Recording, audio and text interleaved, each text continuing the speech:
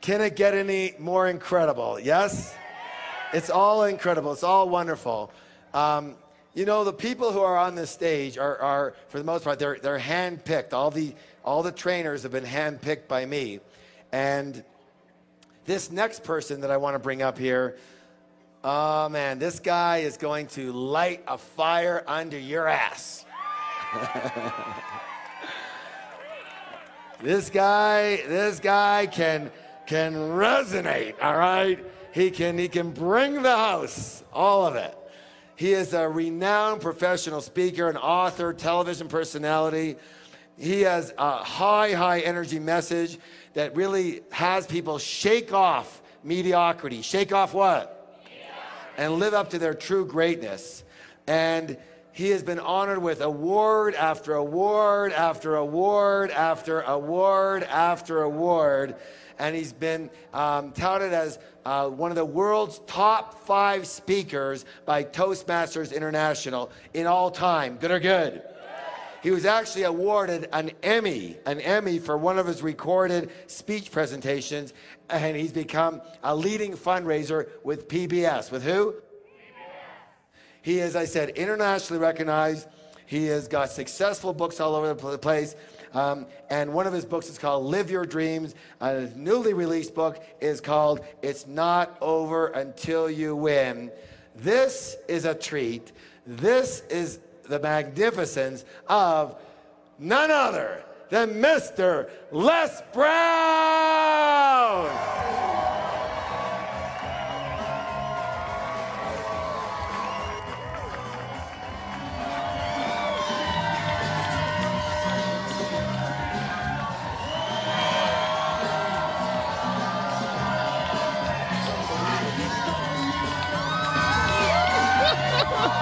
All right, let's get to it. It's so great to be here.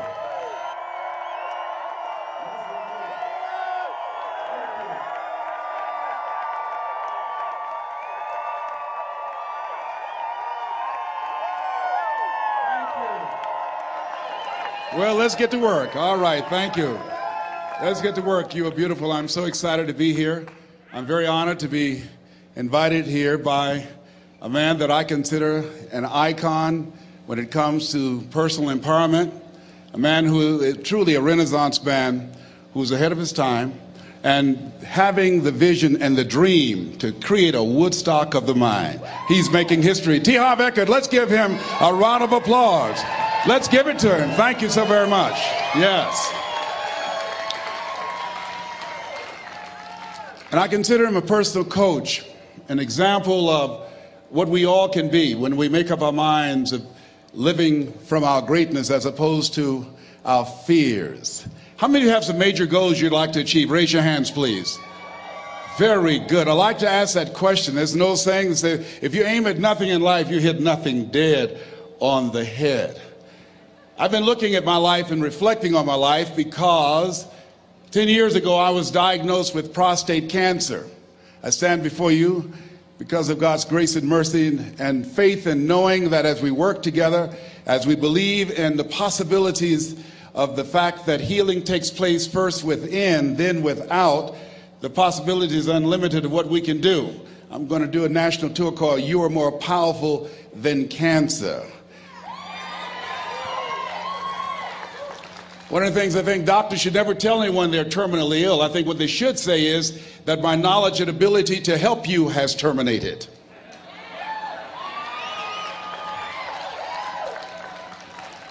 My PSA 10 years ago was 110. As I stand before you, it's 270. 1 to 4 men, you know that's normal. And PSA stands for prostate specific antigen, but to me, PSA stands for positively staying alive.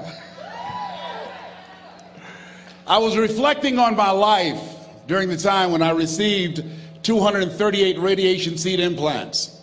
And as I looked at my life, I asked myself a question. And I want to ask you a question. How many of you know if you had your life to live over again, you could have done more than what you've done thus far? Raise your hands, please. Now, that proves the point of what we do, what we accomplish, what we produce in life is only a tip of the iceberg of what's possible for us. I want you to think about some major goal that gives your life a sense of meaning right now. And as you're thinking about that, I want you to shake someone's hand on your right and your left and around you. Look them in the eyes and say with conviction, you have something special. Do that quickly now, please. Tell them you have something special. Yes. So now, I want you to join me right now. I want you to think about some major goal that you'd like to achieve. Something that gives your life a sense of meaning. Something that will give your life a sense of purpose and direction. My first major goal was to buy my mother a home. That was important to me. I'm adopted. I was born in a poor section of Miami, Florida called Liberty City, in an abandoned building on a floor with a twin brother. And when we were 6 weeks of age, we were adopted by Mrs. Mamie Brown. My mother was 46 years of age. She only had a third-grade education, but she had a PhD in mother wit. I feel like Abraham Lincoln, who said, all that I am and all that ever hope to be, I owe to my mother. I saw a sign once that said, God took me out of my biological mother's womb and placed me in the heart of my adopted mother. So my goal and dream was to buy my mother a home, to take care of my mother. My mother was a domestic worker on Miami Beach, and she would go to work, and many days she would take us with her. And we ate the food left over from the families that my mother cooked for. They were very kind and generous people. They would say, Mamie, whatever food is left over after you cook, you can pack it up and take it home to the children, the food that's left over after we eat, and feed those 7 children that you have adopted. Because of their generosity, many nights we did not go to bed hungry because they were so kind and so giving. We wore the hand-me-down clothes of the children that Mama kept. If they were too small, Mama could sew, she would let them out. If they were too large, she would take them in. And my mother was a great baker. She could bake a cake. She could bake a sweet potato pie so good you couldn't eat it with your shoes on. You had to take your shoes off so you could wiggle your toes. And I used to say, looking at the beautiful mansions that she used to clean, I would say, Mama. She said, what is it, boy? When I become a man, I'm going to buy something like this for you. I'm going to buy you a home one day. She said, oh, Leslie, you don't have to do that. I said, I know, Mama, but I want to. I'm going to one day. And she didn't know, and she was curious, where was I getting those thoughts from? I used to work and take care of Mr. Sidursky. He was a very demanding man, very meticulous guy. He would say, Leslie, I said, yes, sir, come here. Yes, sir, you did not clean this ashtray. I'm sorry, sir, I do apologize. And I'd clean the ashtray. And look at this dust here. Look at this dust. I'm sorry, sir. Now, what Mr. Sidursky did not know was that I deliberately didn't clean certain things because I wanted him to call me into his office. Because when he was in his office, he would listen to motivational messages by a guy by the name of Earl Nightingale. It's a series called The Strangest Secret in the World. We become what we think about. All of us are self-made, but only the successful will admit it. And as I heard those words, they began to program my mind and began to affect my thinking, and it changed how I saw myself. And my vision of myself began to expand. Listening to Bob Proctor talking earlier about awareness and how important it is, he most certainly is right, because I had the awareness at that point in time, as a result of being exposed to those messages, that I could do more than I was now experiencing. Even since I've been associated with working with Peak Potential, my level of awareness has expanded. Robert Riopel and Roxanne and Gail Kingsley, it began to expand all of the people that I've interacted with. Life is about expansion. Robert Schuller said success is never ending. And I want you to think about some goal that will give your life a sense of meaning and value. And whatever it is, I don't want you to limit it. I want you to expand it. I've found that most people fail in life not because they aim too high and miss. No, most people have been like me. Most people aim in life too low, and they aim too low and hit. I did that for many years, and many don't aim at all. So I want you to think about goals in 3 areas. Some personal goal that you'd like to achieve, something that gives your life meaning right now, and some career goal, some financial goal that you'd like to achieve, and your social contribution. Horace Mann said we should be ashamed to die until we've made some major contribution to humankind.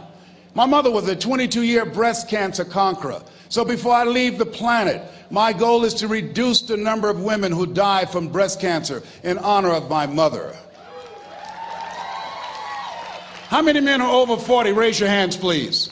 As a 10-year prostate cancer conqueror, my goal is to decrease the number of men who die from prostate cancer, encouraging you to get your PSA test if you haven't done so, or your digital rectal examination. And I'll be glad when they can check our prostate by looking in our ears. It's got to be a better way. I'm turning red as I talk about it, but you can't see it. A friend of mine, he's a urologist now, used to play a lineman for Ohio State University. He said, "Hey, Les, let me give you a free rectal." I said, "No, buddy, you too motivated." Hope we don't roll like that. Huh? My goal before leaving the planet is to reduce the number of kids that are impacted by autism, to find a cure for autism, to work to raise money and to raise awareness, to eradicate it from the planet before I leave here. What's your goal? What's your dream? What is it you want to do with your life? Dr. Joelle Martin said something that I love. She said, "What would the world be like if everybody lived their dream?" Here's what I've found about life. It's not as complicated as I used to make it. I think that life is about dreams and stories. Everything that exists, the world at one time was barren, but everything that exists, hotels, planes, they weren't here. Everything that we see every day, computers, all of the things that we see, someone had a dream. Someone had a dream of a person standing on stage and their voice being amplified so they don't have to scream and yell and can be heard by thousands. Someone had that dream of how to transport us from one place to the other quickly and safely. The clothes you have on, where you're now seated, all came out of somebody's dream, the world's greatest achievement. What is your dream? I said that you have something special. I didn't say that just to be kind. I said it because it's true. You are God's chosen vessel. You were chosen, 1 out of 400 million sperm. You have something in you that when you were chosen, when you showed up, there's something in you that if you don't do it, all of us will suffer. Repeat after me, please. Live full. Die empty. Let's say it again. Live full. Die empty. Dr. Howard Thurman, one of the mentors of Dr. Martin Luther King Jr. and Albert Schweitzer and Mahatma Gandhi, he was a very brilliant writer. He wrote some things that really grabbed me. He wrote, "Deep is the hunger, the voice of the genuine, the centering moment." During the time after receiving 238 radiation seed implants, I was reflecting on his words, and these words kept me up that night. He said, "The ideal situation for a man or woman to die is to have family members praying with them as they cross over." He said, "But imagine, if you will, being on your deathbed and standing around your bed, the ghost of the dreams, the ideas, the abilities, the talents given to you by life, and that you, for whatever reason, you never went after that dream. You never acted on those ideas. You never used those talents. You never used those gifts. And there they are standing around your bed looking at you with large angry eyes saying, 'We came to you and only you could have given us life. And now we must die with you forever.'" And the question is, if you died today, what dreams, what ideas, what talents, what books, what music, what leadership, what voice will die with you? Miles Monroe, great orator and speaker, said the wealthiest place on the planet, it's not in the Far East where there's oil in the ground. It's not in South Africa where there are diamond mines. He said the wealthiest place on the planet is the cemetery. Because there you'll find greatness that we've never seen. There you'll find talent and genius and potential never actualized. Perhaps that's why Henry David Thoreau wrote the words, "Oh God, to reach the point of death, only to realize that you've never lived." Maybe that's why some unknown writer wrote the words, "What if you live your whole life only to discover that it was wrong? That it was wrong. That you were chosen to do something else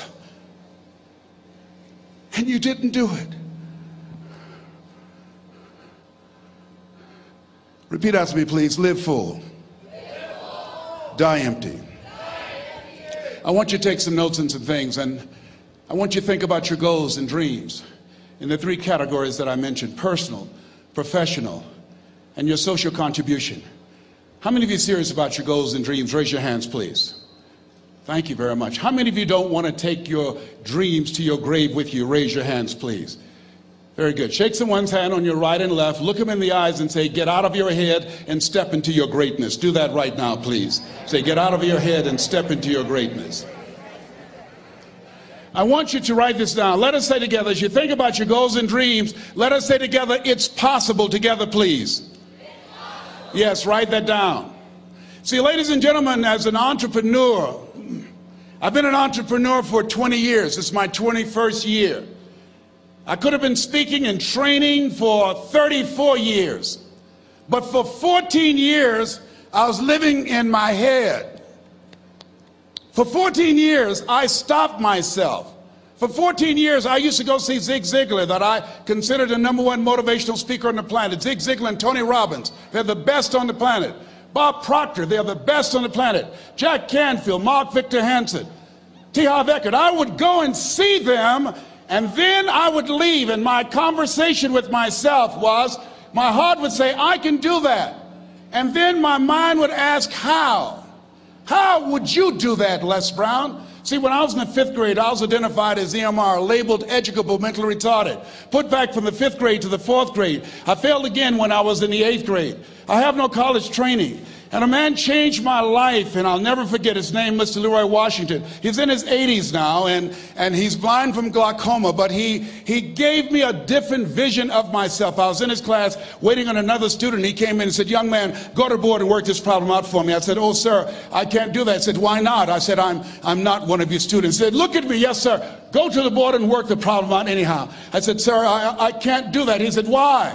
I said, "Sir, because I'm educable mentally retarded, sir. I'm in special education." And the students started laughing. They said, "That's Leslie. That's not Wesley. He's DT. Wesley is the smart twin." He said, "What does DT stand for?" I said, I'm the dumb twin, sir." And as the students laughed at me, he came from behind his desk, he looked at me and he said, "Don't you ever say that again. Someone's opinion of you does not have to become your reality."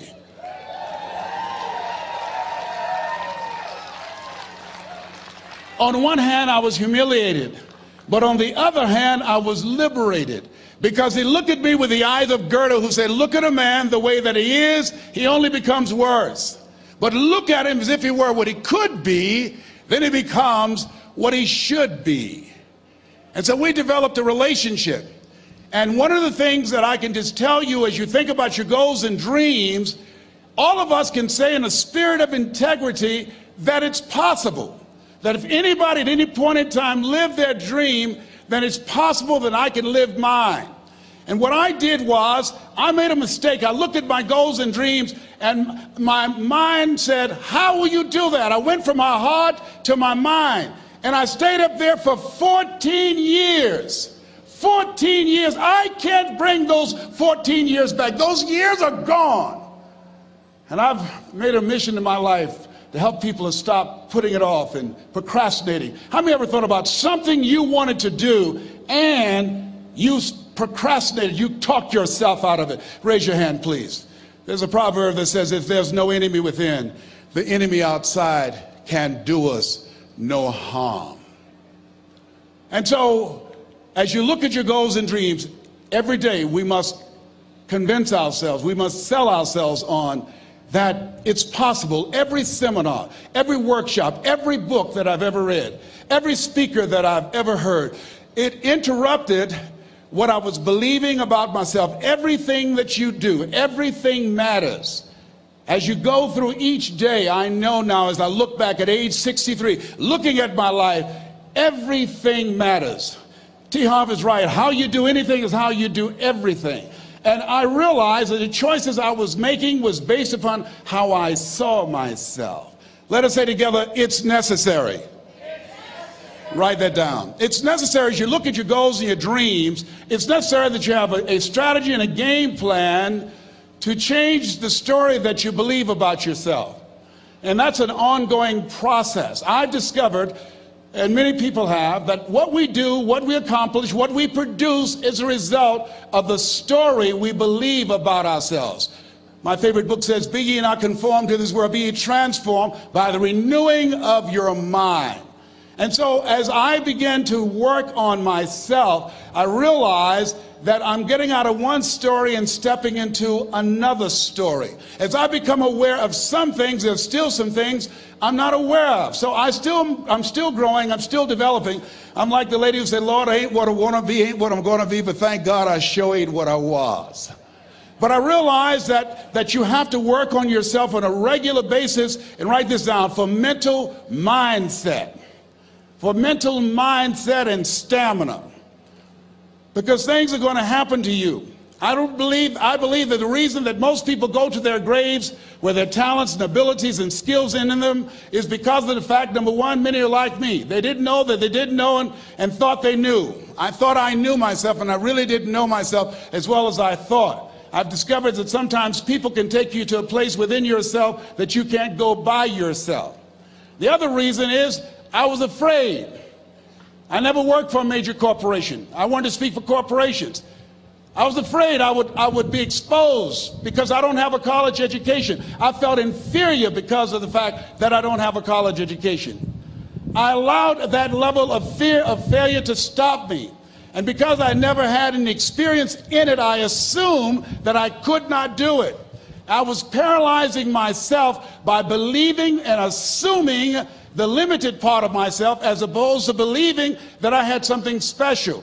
You have something special. There's something you want to do. Because you don't know how to do it doesn't mean that you can't learn. I like something that I heard. You don't have to be great to get started, but you have to get started to be great.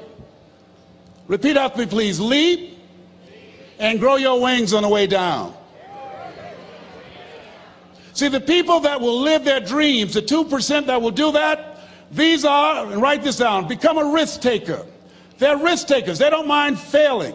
They don't mind making mistakes. They're willing to take life on, take life in the collar. This, God said, if you're not willing to risk, you cannot grow. And if you cannot grow, you cannot become your best. And if you cannot become your best, you can't be happy. And if you can't be happy, then what else is there? I like what Helen Keller said. She said, life is short and unpredictable. Eat the dessert first. Here's something else. Write this down. Make it important to become financially independent. You know, people say money won't make you happy, but everybody want to find out for themselves. A friend of mine, Rita Davenport, said money's not important, but it's right up there with oxygen. And let me tell you something, fellas, even if you're as homeless as I am, you got some money, some women will find something cute on you. Oh, he's got eyelashes like Tom Cruise. He's got to walk like Denzel Washington, you know. I used to be so broke I'd walk past a bank and trip the alarm. Creditors would call the house and my children would answer the phone and say, my daddy say he's not home. Repeat after me, please. I'll never be broke again. Never, never, never. Yeah, see, ladies and gentlemen, it makes a difference. The only time I really appreciated having money was when my mother became ill. I was a state legislator in Columbus, Ohio from the 29th House District, Whitehall in the Upper Linden area. And my brother called me and said, Leslie, yes, Mama's been sick and we're going to put her in a nursing home. I said, wait a minute, Wesley, we can't do that. Get Margaret Ann on the phone. She's on the phone. Get Linda and Leonard. They're all here, Leslie. Listen to me. Mama used to work in a nursing home. She said she never wanted to go into one. I promised her when I was 10 that I would take care of her. We would do whatever was necessary to take care of her. He said, we knew you would feel like that. And this is why we did such a thorough job interviewing the various nursing homes. And we have found the one that's ideal, and Mama would love them. I said, hold it, just a minute. She didn't clean their behinds. She took care of us. See, I had a problem. I couldn't understand how one woman, third grade education, 46, domestic worker on Miami Beach, can raise 7 children who couldn't take care of themselves, but 7 children couldn't take care of one woman. I had a problem with that. I had a problem with that. So I resigned from the Ohio legislature and I went back to Miami to take care of Mama. And I'll never forget taking her to Jackson Memorial Hospital. And when we went in, the receptionist said, as she looked at my mother, looked at me, she didn't say, how you doing? Are you uncomfortable? Are you in any pain? My mother at that time, she was in her 70s. The lady just said, what kind of insurance do you have? And I stepped forward and I said, she has Les Brown Unlimited. Give my mother what she needs. I can write a check for it.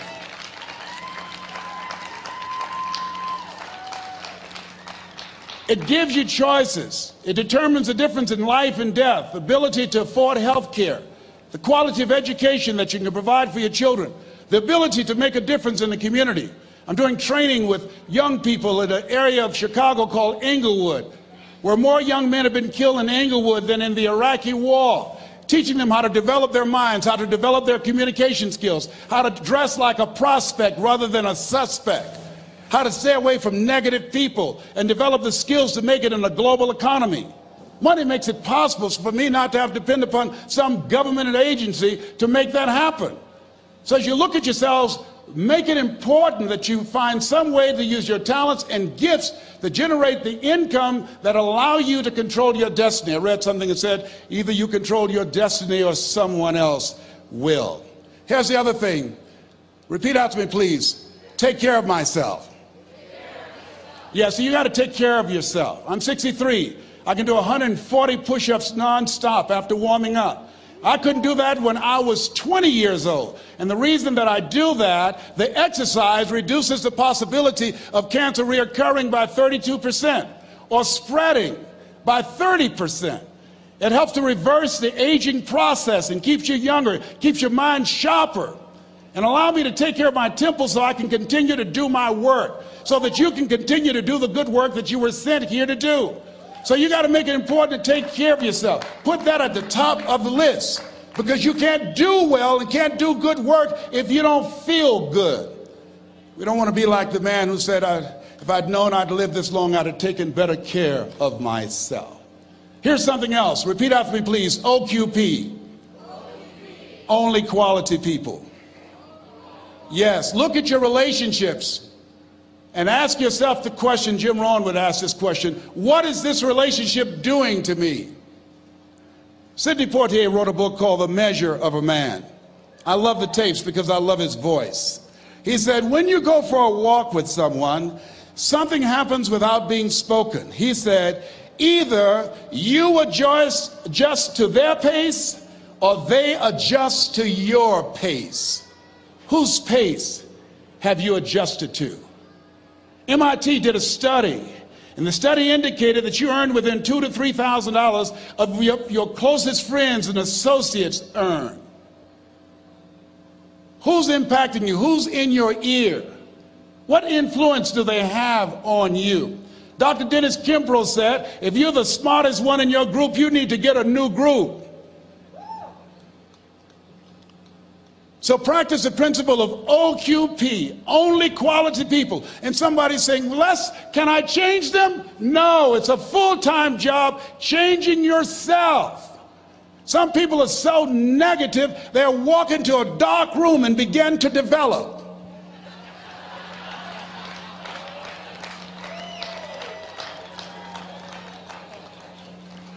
My family members and friends call me crazy for going to seminars, spending money on books and tapes and going to seminars. When are you going to stop going? I said, when I die. That's when I'll stop. When does a man or a woman die? When their dreams die.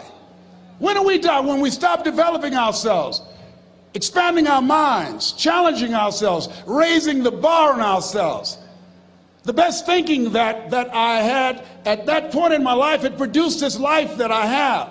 I need some help. I'm where Einstein was. He said the thinking that has brought me this far has created some problems that this thinking can't solve. I applaud you for investing in yourself, for coming here, flying thousands of miles, investing money in yourself. I can tell you, based upon my own experience, you have something special. You have greatness within you. What you're doing is different. You represent only 2% of the planet. One great American said, I choose not to be a common man. It's my right to be uncommon if I can. I seek opportunity, not security. I do not wish to be a kept citizen, humbled and dulled by having the state look after me. I want to take the calculated risk, to dream and to build, to fail and to succeed. I refuse to live from hand to mouth. I prefer the challenges of life to the guaranteed existence, the thrill of fulfillment to the still calm of utopia. I will never cower before the master, nor bend to any threat. It's my heritage to stand erect, proud and unafraid, to face the world boldly and say, this I have done. That's what it means to be a part of peak potentials. Your unquenching desire, an uncommon desire to manifest your greatness. Give yourselves a round of applause.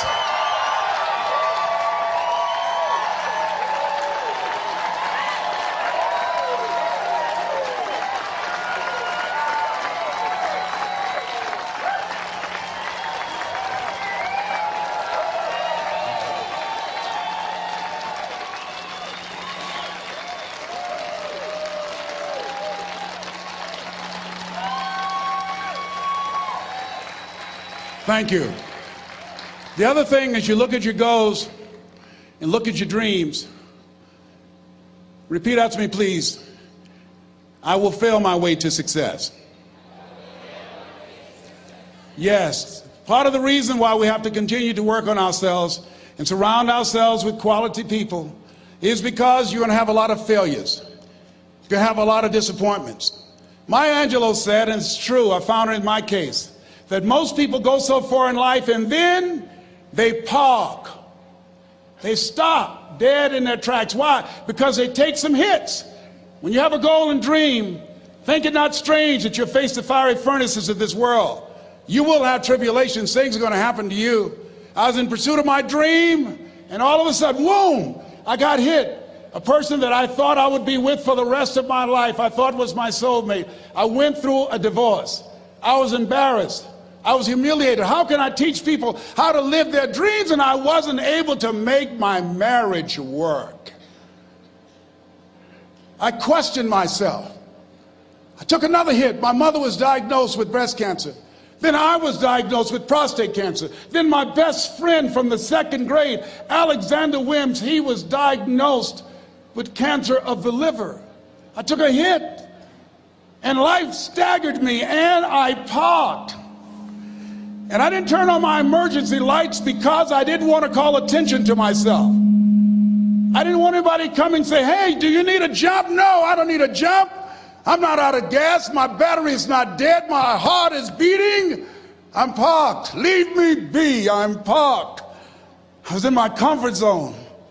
I was doing just enough to get by. I was working on a job. They paid me just enough to keep me from quitting, and I worked just hard enough to keep from getting fired. How many know people like that? Blink your eyes if you understand what I'm talking about. I was parked. I knew I could do more. But when my mama died, it took something out of me.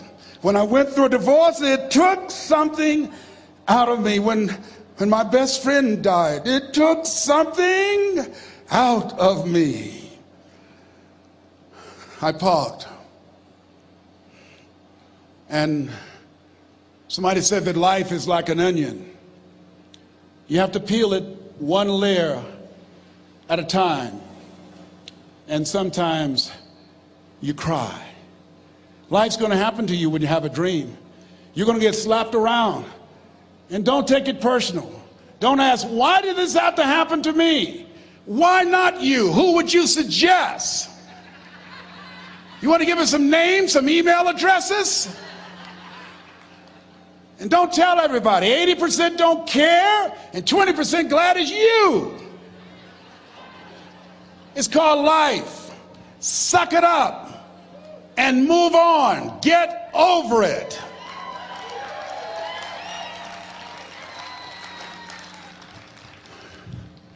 It happens to everybody. Here's the other thing: as you look at your goals and look at your dreams, when you're going through some stuff, repeat out to me, please. When things go wrong, don't go with them. Yes, write that down.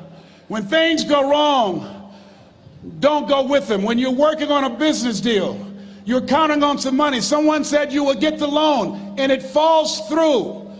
You have an event and the people that you thought would be there and support you, they don't come through. Or someone turns against you, or you get ripped off.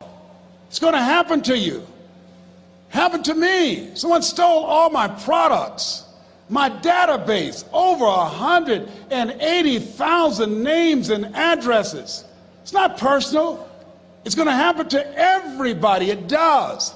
8 out of 10 millionaires have been financially bankrupt. Walt Disney had he filed bankruptcy 7 times and had 2 nervous breakdowns. It's called life.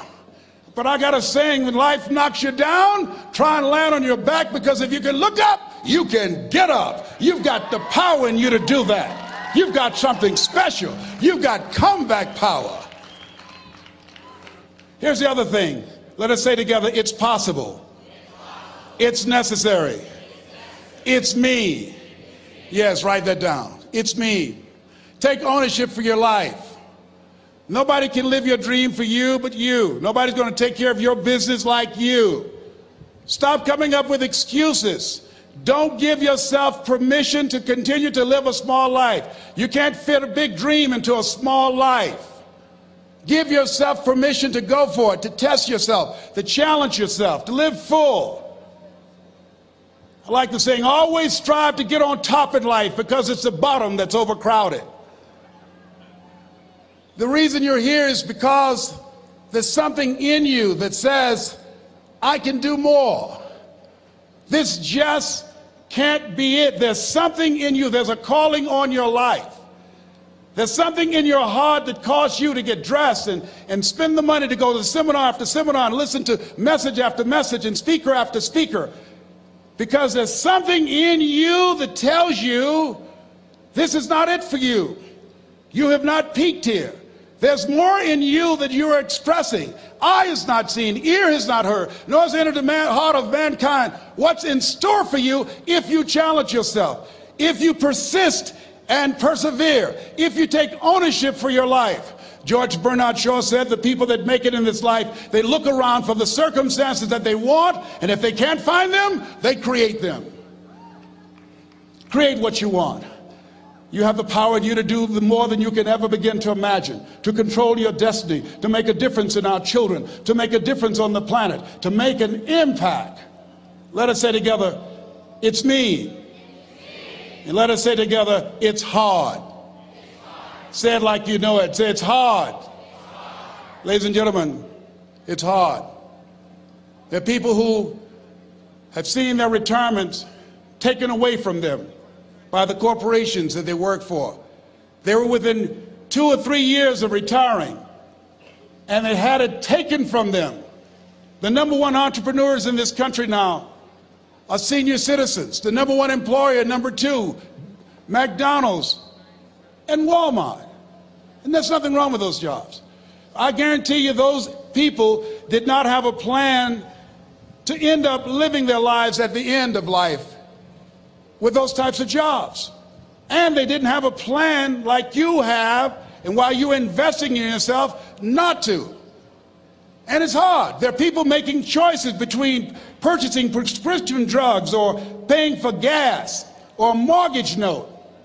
It's hard when you're working on a job for 20 years, 30 years, give them some good years, and then they come in and tell you, we've downsized. In other words, you're fired. And then you have to start all over again. How many of you know it's hard? Raise your hands, please. It's hard. And it's not fair. One of the things I like about T. Harv is he talks about work and investing in yourself. It's not fair when people are going up against that kind of stuff to tell them just think positive and be enthusiastic and everything will work out all right. Ain't that kind of party. It's hard. Life will put some knots on your head. I bought my first home for my mother. I was rushing, didn't know what I was doing, and I bought a home that had a lien against it. And they called me, Mr. Brown, yes, there's a lien against your property. We need $55,000 if you're going to stay there. Wait a minute, sir. I just bought this home. The guy told me there were no liens against it. I'm not the one that owe you the money. You should have checked that out, Mr. Brown. Come on. I called my attorney. We followed up. Yes, Les, there's a lien against the property. But he told me there were no liens. He lied, obviously. Oh, my God. He told me he wanted to help me because he admired the fact that I was buying this home for my mother and that he was adopted, and he identified with me. Les, he suckered you. He played you, man. So what? Well, would they take payment arrangements? What about $5,000 a month? They want all the money, Les. They want all the money, or you're going to have to get out. The house is going up for sheriff's sale. Do you have it? No, I don't have it. Can they give me some time? Tell them to give me 3 months, please. Give me 3 months. My mother's in her 70s, man. She has a bad heart. Don't do this to me. This is my dream. Don't do this, man. Please, let me talk to them. Les, I'm talking to their attorney. They don't want to talk to you. I've got to talk to the attorneys. Do you have the money? No. Will they give me 3 months? No. What about 2 months? No, Les. They want the money in 7 days. Oh, my God. Let me call you back. I'm not sure. And I walked the floors thinking, God, how could this happen to me? I got to figure this out, huh? I got to figure this out. And it seemed like the days are just ticking off. Thursday, I had to call them and let them know. They called me, Les, do you have the money? No, I don't. Friday, you have to leave. The sheriff will be there. You're going to have to leave, Les. They're going to take my house. What about my down payment? You lost it, Les. You lost it. Okay. I got to go. Yes. I prayed, Lord, please, if you show me that you're real, if you're really real, you think Paul worked for you, you haven't seen anything. Don't let me lose this house and watch what I'll do for you. I was trying to cut a deal. Have you ever tried to cut a deal? It's amazing how spiritual you get when you get in trouble. You know what I mean? When I was diagnosed with prostate cancer, I was going to bed with the Bible and the Holy Quran and Science of Mind and Joel Goldsmith, everything I could find. I was praying to Jesus, Yahweh, Melchizedek, everybody. I was calling on everybody. It's amazing. And here I was walking the floor, 3 o'clock in the morning, and I had to go and wake my mother up. I got on my knees and I said, Mama, I said, I need you to wake up. She said, what's wrong, Leslie? I can hear you walking back and forth. I'm not asleep, son. I said, there's something I need to tell you. She said, your eyes are red. Why are your eyes red? Because I feel so stupid now. Why? We got to move tomorrow. Why, Leslie?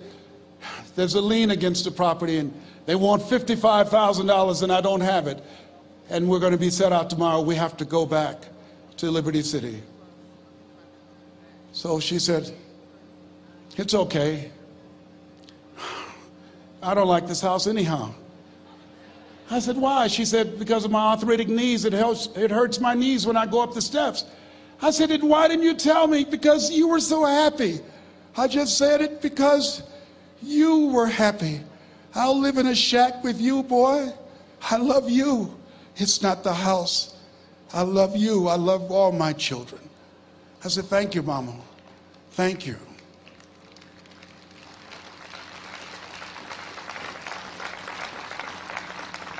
And the next day when we were in the truck going back to Liberty City and we pulled down 68th Terrace, the neighbors came out and said, whoa, Mamie, y'all coming back? Are you back? Yes. What happened to the home your boy bought for you? Those boys you adopted. Leslie didn't do a title search. He made a mistake. And boy, I was so humiliated. How many ever made a mistake that you were just humiliated? Raise your hands. I was devastated. I was taking the furniture off the truck, and my mother came, and I was crying. And she said, boy, I said, yes, ma'am. She said, hold your head up. I said, Mama, I can't. She said, hold your head up. I said, why? Look what I've done. She said, it's okay. It's okay. You are going to make a lot of mistakes in life, young man. You're going to fail your way to success. You have nothing to be ashamed of. Keep your head up and take that furniture back in the house. I said, yes, ma'am. And I learned something from that. If you ever go through something, hold your head up. If you ever make a mistake, hold your head up. If you ever do something and everything goes wrong, life catch you on the blind side, hold your head up. It's not over. Goethe said, that which does not kill you will make you stronger. Hold your head up. Shake someone's hand on your right and left and say, hold your head up.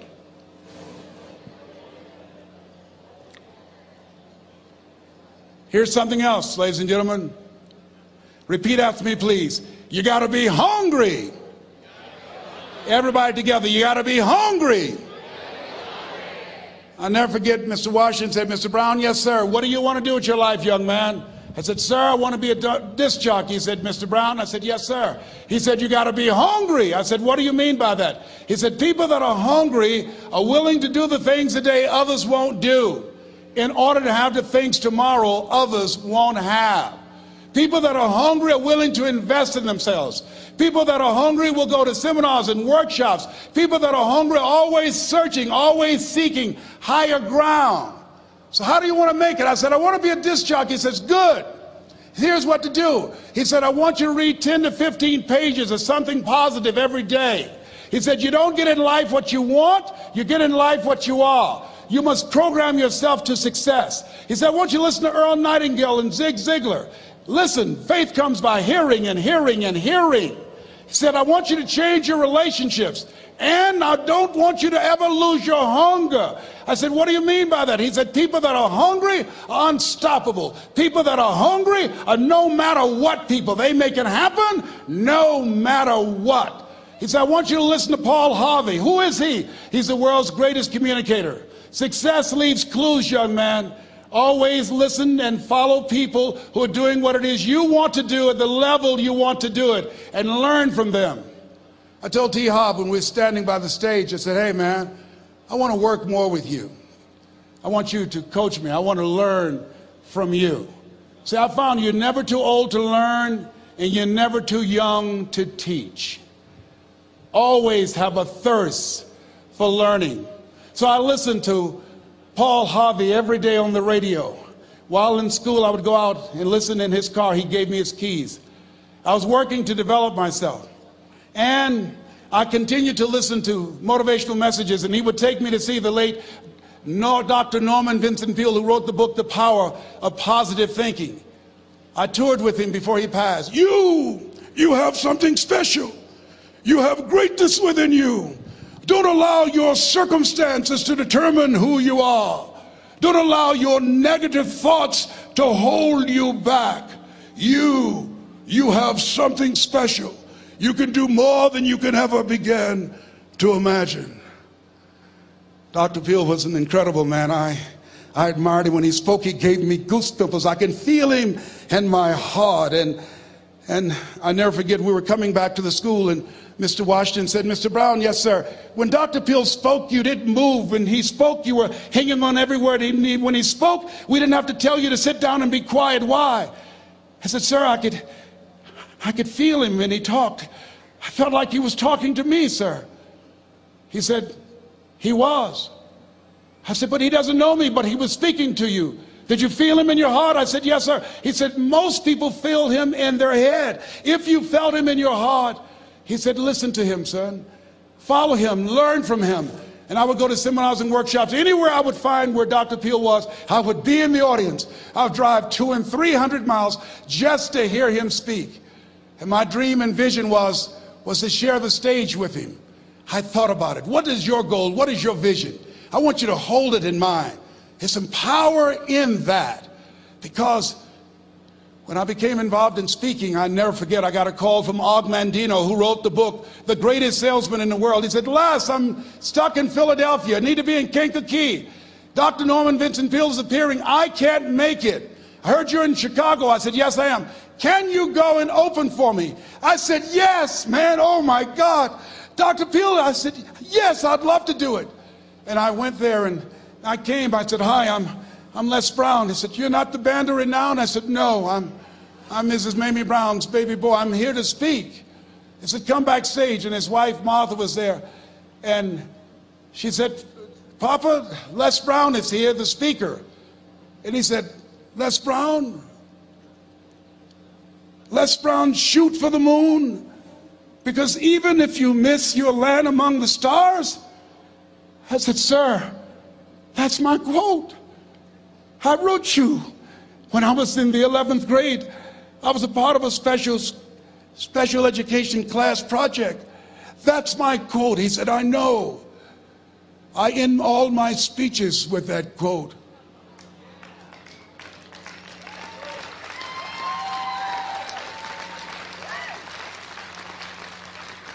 And Dr. Peale had a great sense of humor. A young man was backstage, and I had so many questions to ask him, and my mind froze up, and the young guy said, Dr. Peale, how old are you? And he was up in age. He said, Sonny, I'm 92. The young man looked at him and said, I don't know if I want to live to get 92. He said, that's because you've never been 91.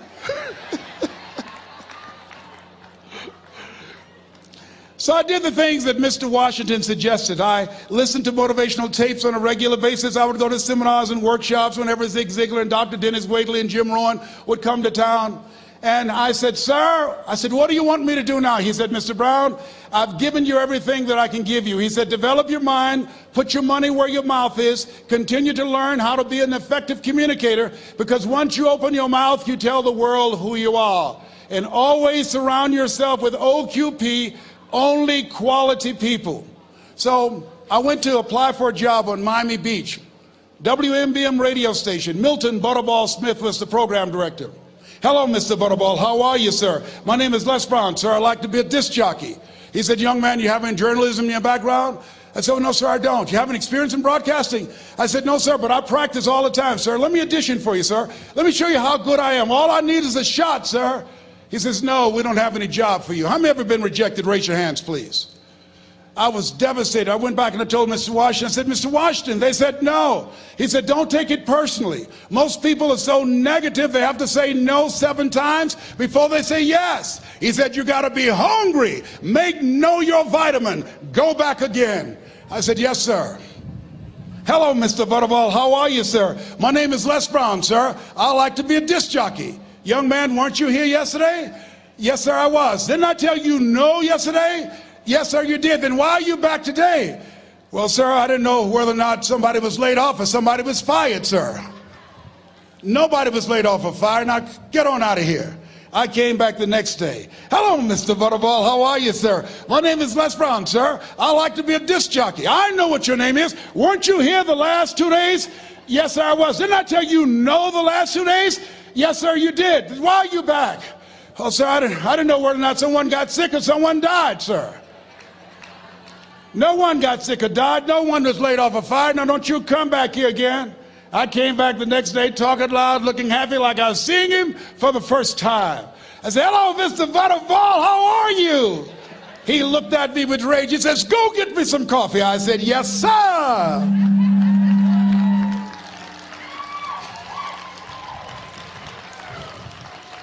My favorite book says the greatest among you will be your servant. How many of you are serious about your goals and dreams? Raise your hands.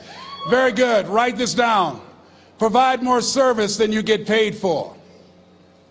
Provide more service than you get paid for. I go to a lot of seminars and workshops.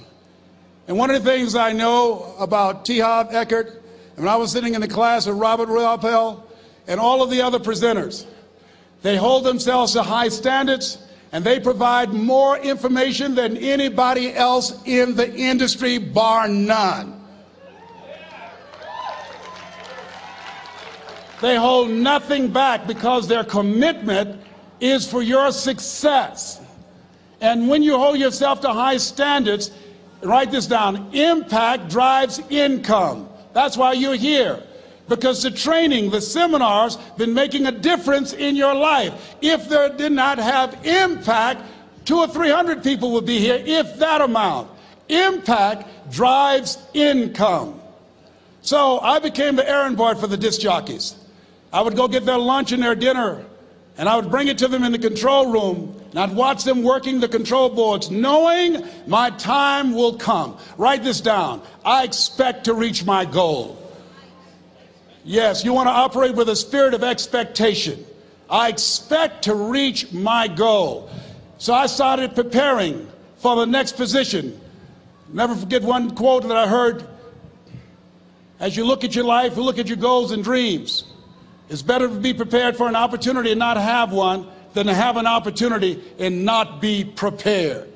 If you expect to reach your goal, prepare yourself now. And so then pretty soon, the guys at the station, they begin to take a liking to me. Write this down. Build relationships. As you're aware, people deal with people that they know, like, and trust. And so they would say, Leslie, yes, sir. Come here, yes. Come outside. Who did this? Oh, your car? Yes. Who cleaned my car? I did, sir. I would wax their cars on the weekend, inside and out. How much do you charge? Oh, nothing, sir. I just wanted to help out. I was providing more service than I got paid for. I was building relationships. They said, whoa, look here. Donna Ross and the Supremes are coming to town. The Four Tops and the Temptations. Here are my car keys. Pick them up for me. Take them to the Fontainebleau Hotel on Miami Beach. I said, yes, sir. I would drive them all over Miami Beach in their big, long Cadillacs. I didn't have any driver's license, but I was driving like I had some. Then one day, it was a Saturday afternoon, a disc jockey by the name of Rockin' Roger was drinking while he was on the air. It was a Saturday afternoon, and I was the only one there. Rockin' Roger got so drunk, he could not complete the show. He started slurring his words. He's about to fall off the chair. And there I was, looking at him through the control room window, walking back and forth, young, ready, and hungry. I was saying, drink, Rock, drink. Drink, Rock. I'd have gone and get him some more if he'd asked me to. Then pretty soon the phone rang. It was the general manager, and I answered the phone. I said, hello? He said, young boy, this is Mr. Klein. I said, I know. He said, Rock can't finish his program. I said, I know. He said, would you call one of the other DJs in? I said, yes, sir. I said to myself, he must think I'm crazy. I called my mom and my girlfriend, Cassandra. I said, y'all come out on the front porch and turn up the radio. I'm about to come on the air.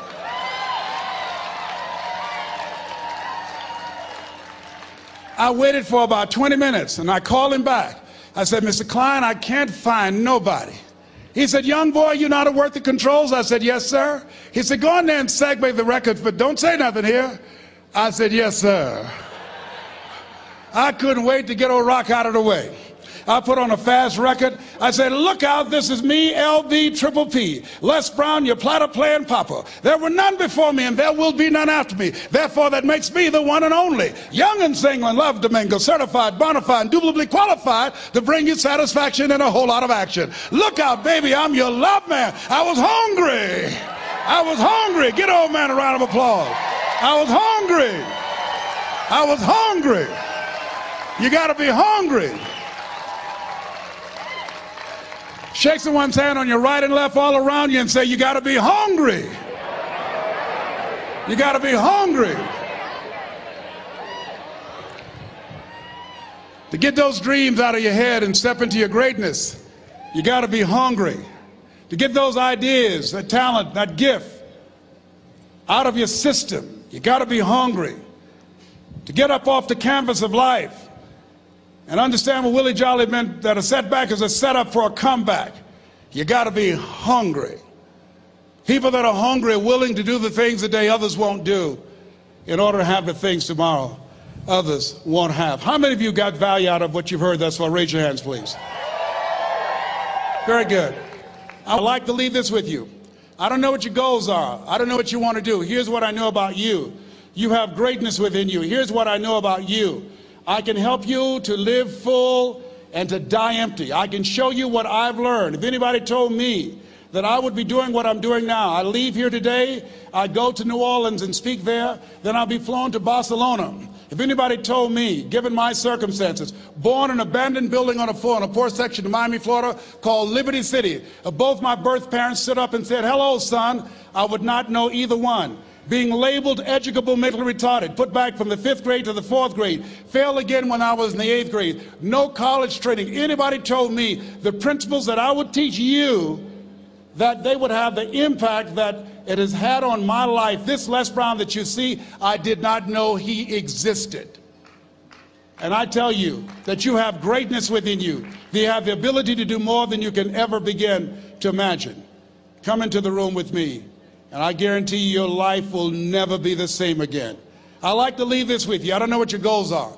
Mine is to find a cure to autism. Mine is to find a cure to breast cancer and to prostate cancer. Mine is to work with our youth and to reduce the recidivism rate in our prisons and help young people learn how to become an asset to our society rather than a liability. Mine is to train speakers to become great communicators, to speak from their heart, not their heads, and teach them how to impact and create a new conversation so people can see the possibilities of life and overcome the possibility blindness that held me hostage for 14 years.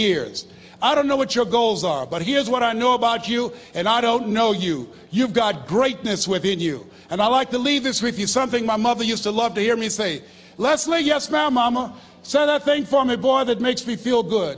I dedicate this to you, to the greatness in you, and to the dream that you showed up on the planet to produce. And it's simply this: if you want a thing bad enough to go out and fight for it, to work day and night for it, to give up your time, your peace, and your sleep for it, if all that you dream and scheme is about it, and life seems useless and worthless without it, and if you gladly sweat for it and fret for it and plan for it, and lose all your terror of the opposition for it, and if you simply go after that thing that you want with all of your capacity, strength and sagacity, faith, hope, and confidence, and stern pertinacity, if neither cold poverty, famish, or gulf, sickness or pain of body and brain can keep you away from the thing that you want, if dogged and grim you besiege and beset it, with the help of God you'll get it. God bless you. God bless your dream. God bless Peak Potentials. God bless America. Thank you very much.